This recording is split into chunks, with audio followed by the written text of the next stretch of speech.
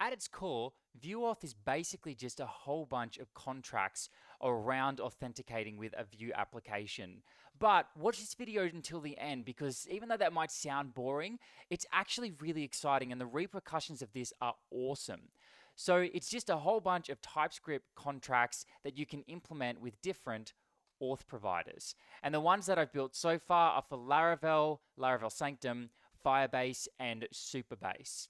So what this basically means is that if you are authenticating with Laravel Sanctum, it's implementing this login contract. And if you're implementing with Firebase, or if you're authenticating with Firebase, it's using that exact same login contract, meaning the way that these frameworks log in is the exact same. And then, of course, the same with Supabase as well. And these are just some examples. There's actually some other contracts as well that deal with redirecting and stuff like that. All right, so that's the first thing to know.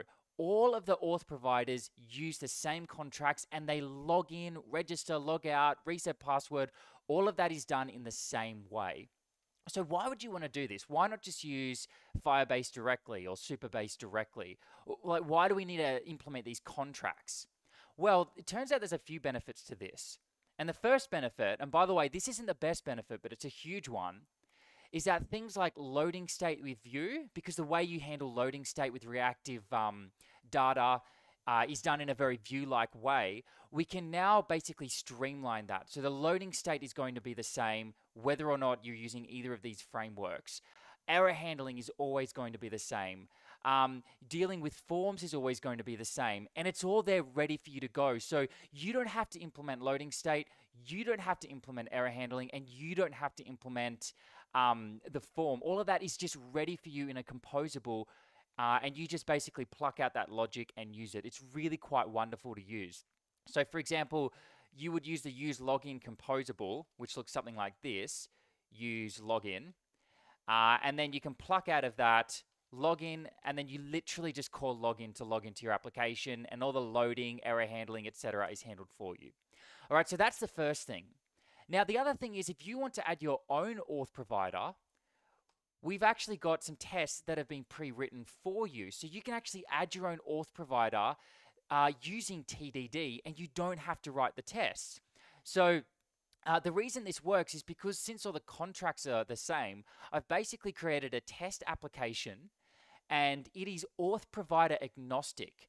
And I can basically swap out Laravel, Firebase, and Supabase and use the exact same tests.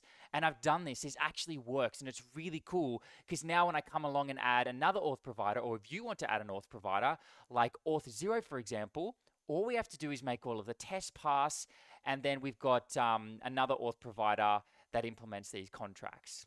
Okay, but it gets even better than this. To me, this is just kind of like, this is cool, but what I'm about to tell you is what makes this truly magical.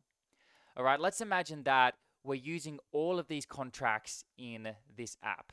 All right, so you want to log in, and you decide that you're going to use Firebase to begin with. And so you use Firebase for 3 months, but then you realize Firebase isn't really cutting it. It's not giving you the flexibility you need. It was great for getting up and running fast, but you want a more robust framework. So you decide to move to Laravel.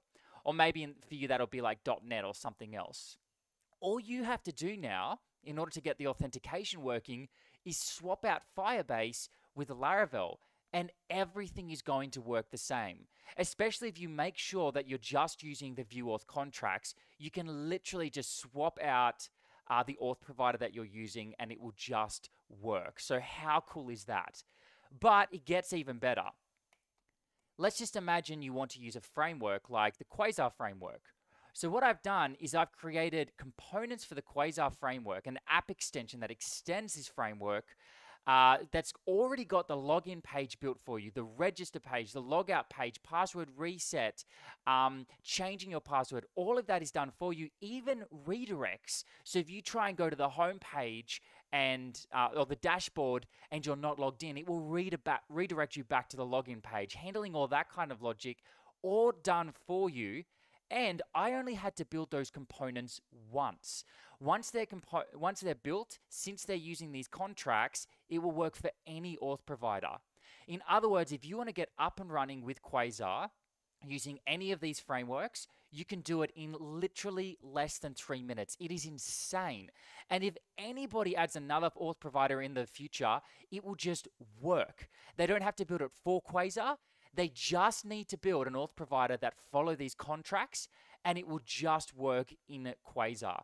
And this could work with any framework. Somebody could then come along and say, I want to do the same thing for Chakra. I want to do the same thing for Viewtify, and basically just create components that implement these contracts, and then it will just work. You'll have components that work for all of these different auth providers.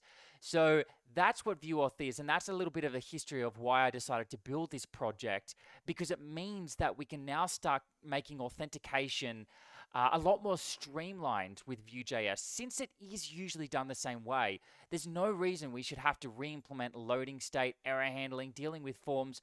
Why not unify it into one API, which is what these contracts do? And by the way, this is all done with TypeScript.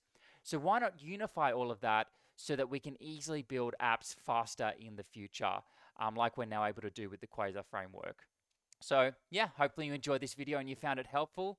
And go ahead and dive into the rest of the documentation. I really think you're going to love ViewAuth.